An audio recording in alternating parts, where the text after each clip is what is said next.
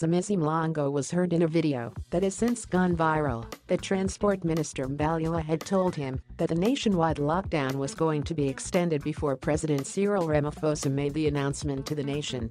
Durban, Transport Minister Fikile Mbalula said that he would be laying a criminal complaint against media personality Somizi Mhlongo for what he called fake news and misinformation peddling.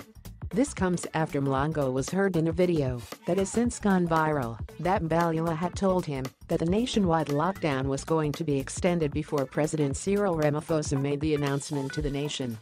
Somizi Mhlongo has apologized for his utterances, saying he was joking when he said Minister Fikile Mbalula had informed him that the nationwide lockdown was going to be extended. However, Mbalula said that he did not view Mhlongo's statement as a mere joke, saying that in light of the disaster management period the country was going through, any misinformation was unlawful. Mbalula said that Mhlongo acted irresponsibly and recklessly. The minister said that he has discussed the matter with President Cyril Ramaphosa